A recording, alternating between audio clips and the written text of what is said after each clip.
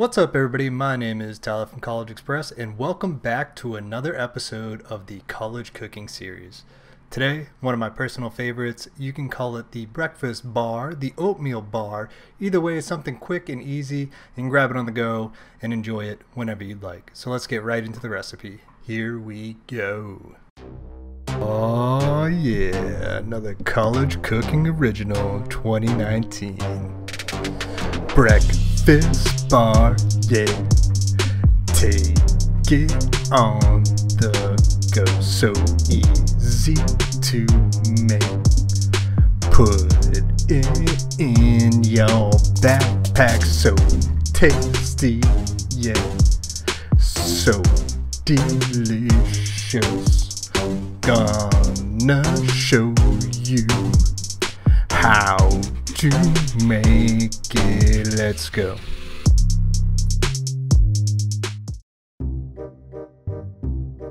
Start by taking one stick of butter, putting that bad boy in the microwave and melting it. Take that butter and set it aside. Make room for a big bowl. Next, take your 2 cups of oats, pour it into that bowl. Make sure you didn't leave any of those behind. Oh, you left some behind. Put it back in. Alright, now take your half a cup of brown sugar and add it in. Next, you're going to be mixing it all about.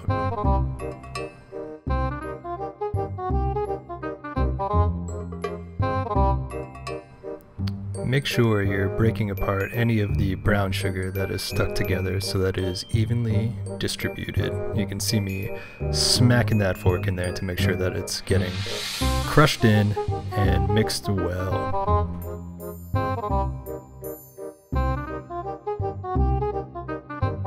Mixing the initial, you're going to be pouring in your 1/4 cup of canola oil and your stick of butter that you had previously melted in the microwave. Make sure to get it all in there and then begin mixing once again.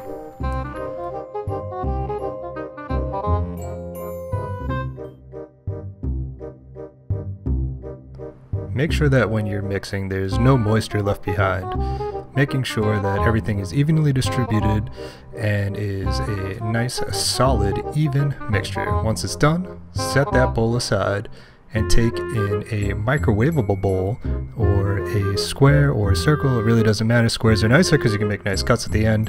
All I had was this glass circle bowl. So we're going to be pouring the mixture in and then patting everything down.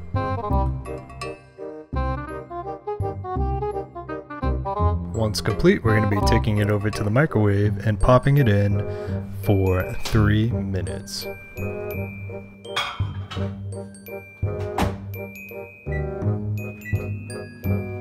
Once that's finished, we're going to be taking it back over to the table and adding our 1 cup of chocolate chips to our microwaved mixture.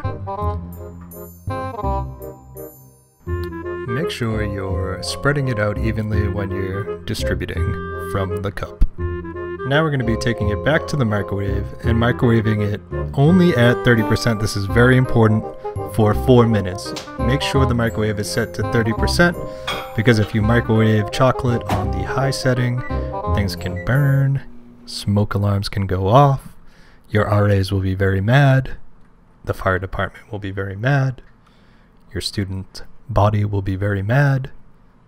Don't make people mad. 30%, 4 minutes. Make it happen.